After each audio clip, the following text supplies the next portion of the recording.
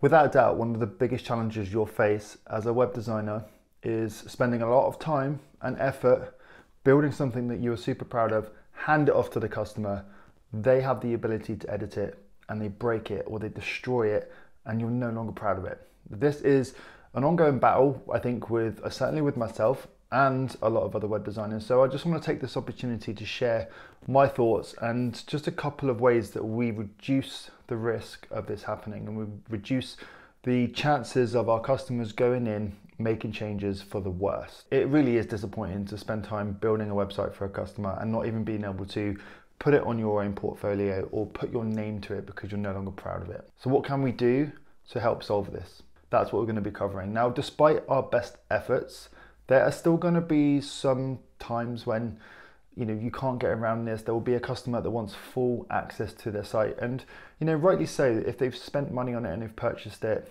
they should have ownership of it. That's the way that I feel.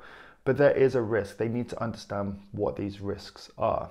One of them being, if they make changes and they're not entirely sure what they're doing, they run the risk of the website being broken or looking less visually appealing as it did when it first launched. So I'm going to be talking to you about 3 things here that I think will help you minimize the risk of this happening within your business. But before we do that, please remember to hit the like button if you haven't done so already. And let me know down in the comments, is this something that you are struggling with? Have you found that you've launched a project, you've given your customer access to it and they've destroyed it? If they have, I want to hear about it. Let me know in the comments. Okay, before we jump into these 3 things, there is a tip that I just want to give you. Okay, whenever you build a website and you're about to launch it and hand it off to the customer, just create a backup. Okay, create a backup for yourself, because a couple of reasons here. One, this will give you something to refer back to if you do want to include this website in your portfolio and you want to include the state that you launched the website at, not the state in which the customer has butchered it and potentially broken it and destroyed it. So if you create a backup, you're able to do that, but also you will have a backup if said customer goes in and breaks it immediately. You can just reverse back to that.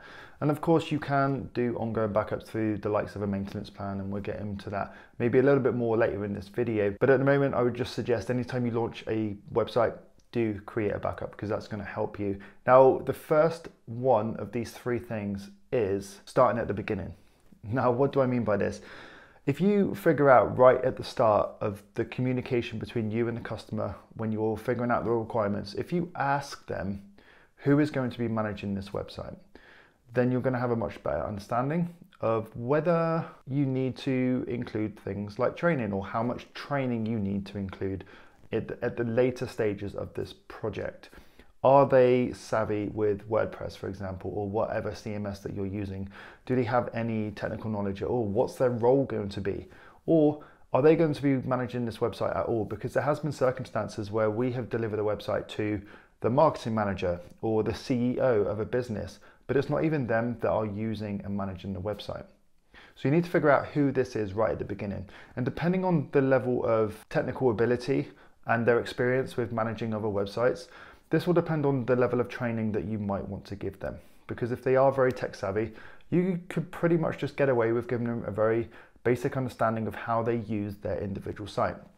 But if they're not very tech savvy at all and they do want to be able to manage their own website themselves, then you might have to prepare to put in a lot more time and effort and a bespoke, personalized training package for them, which you would then add onto the quote and bill more for.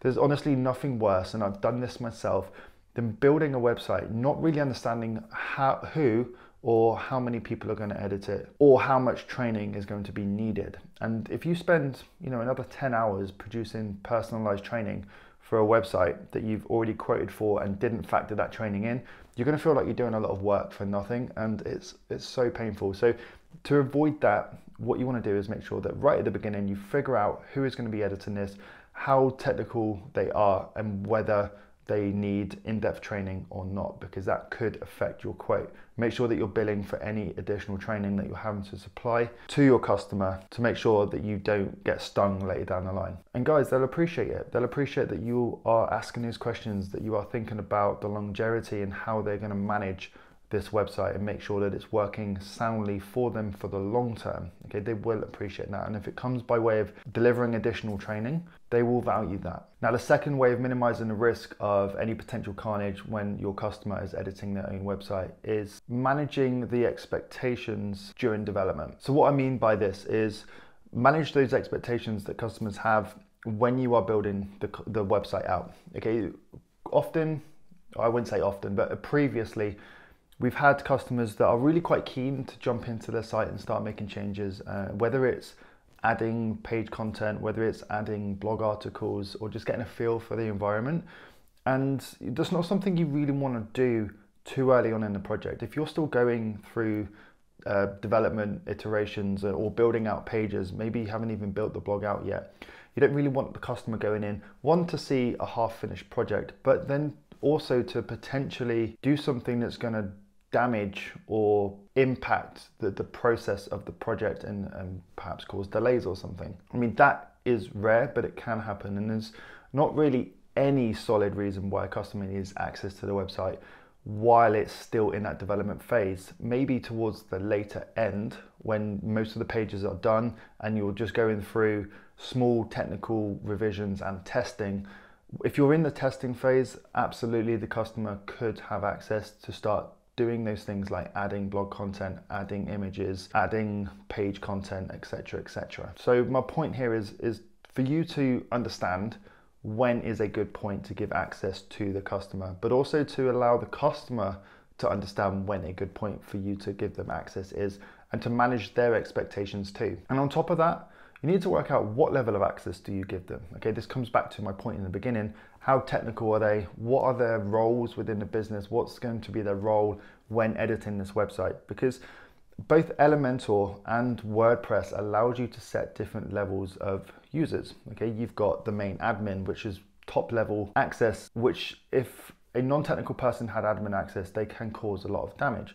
But if they're just going in to edit a few things, edit some text, edit some images, you have the ability to give them a role of editor. Okay, editor is going to limit the amount of access that they have, and it reduces the risk of them breaking things. They don't get access to the themes or the code and things that can change the settings. Okay, they don't get access to that, which means if they come in as an editor, it really does minimize the risk of things going wrong. Now, it doesn't completely minimize it because they can still cause problems with the amount of content they add. For example, you know, if you've built a website or designed a website that's designed to have a small paragraph of text placed nicely next to an image, and they come in and they put 4 or 5 large paragraphs of text in there, that's not going to look very nice on the front end. So there still needs to be a level of training around how much content they should be using on average, depending on the page template, depending on the design of the website. But having an editor access certainly does reduce the risk of them going in and breaking things on a more technical level. So you really need to understand what level of access that person needs to have.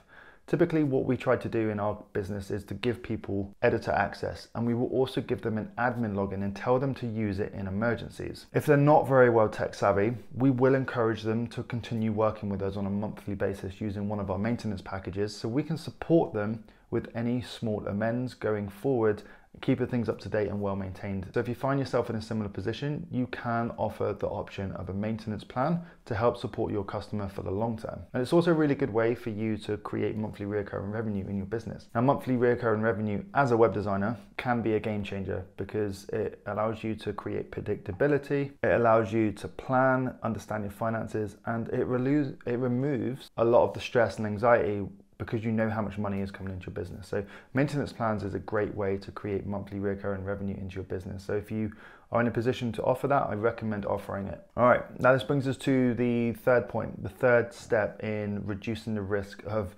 clients wrecking their website.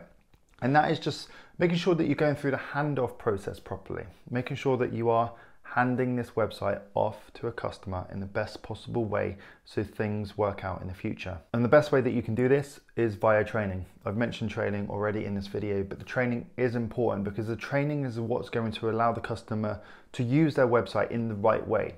Now, you don't know what you don't know, and that is the case for a lot of customers. They might know how to use WordPress, but they might not know how to use it in the way that you would like them to use it for their website. Okay, the best way you can do this is through training. Now, we create training videos for our customers for each website that goes out. Now, at the moment, we produce one video, one universal video, should we say, where we've recorded it once and it's very generic, and we send our customers to that every single time they want to learn about their website. Now we're looking to enhance that, and already we're looking to improve that. We're currently building out a set of resource videos for each customer that we work with that we can send them to, and it'll just make, hopefully, their lives a lot easier. It will make our lives a lot easier because we have that one central place of information that we can send all customers to, and they'll have all the information that they need in order to run their website smoothly. Now, if we worked on a fairly bespoke project, okay, we've got custom post types or custom functionality, then we will also have to create an individual bespoke video for that customer. But we take that into account when we're going through quoting phase. If we know there's going to be custom functionality in there, we also know that we're going to have to deliver training on that custom functionality, so you can take that into consideration when quoting. Now, on top of the video training, you might also want to create a set of standard operating procedures or SOPs, just to give them a text-based guide, and that could just simply be a list of steps or a list of individual links to videos that they need to watch, depending on what it is that they need to do in order to maintain their site. You can also go as far to separate these things out depending on their role. So an admin could have a whole set of videos based on their role as an admin, and an editor could have a separate set of videos based on their role. It really depends on how complex or how involved you want to be with this training. But I would recommend anything that you do, try to make sure that it's reusable. Okay, think about that. You don't want to be sitting down and recording the same old video for each client, because it will get boring. Okay, it's a waste of your time. It's not efficient. Record it once, make sure it's universal, and reuse it for each customer. So that's it in a nutshell, really. That's the three main things that you can do within your business to really minimize the chances of your customer breaking your site, because it really is a headache. It's so demoralizing when you revisit a site 3, 6, 9 months down the line and it just doesn't look like the website that you delivered. Okay, I've seen it time and time again in my business. I know a lot of people that we teach in our community have this problem as well. So I know that you are likely to have that problem as well, and hopefully these tips have been able to help you do that. Now, you will be surprised how many customers generally don't want to be managing their sites, and they tend to feel like they have to, but they actually don't. Okay, offering a maintenance package will allow them to buy back that time. It will take that responsibility away from them and put that on you as the web designer, and give them the peace of mind that things are being done correctly. Okay, and this allows you to create a really long-term, ongoing relationship with your customer, which is going to help you a lot in the future as well, because if they're working with you and they're really happy with the work that you're doing, they've never had any problems because you're on it with the maintenance, you kept things up to date, things are fast, secure, you've always done the small amends that they've requested, then the chances are they're going to refer you to their friends and other business people that they know that are also looking for a website. So bear that in mind too. Now, I hope you found this video valuable. If you have done, please do give it a thumbs up. I really appreciate that. Let me know down in the comments if you're having any troubles with customers ruining your sites as well. I'd love to hear them. And if you haven't done so, hit the subscribe button and subscribe to the channel. I would appreciate that too. Now, the end screen is coming up with more videos here and here that you can click on that hopefully you will find valuable as well. And I will see you guys in the next video. Bye.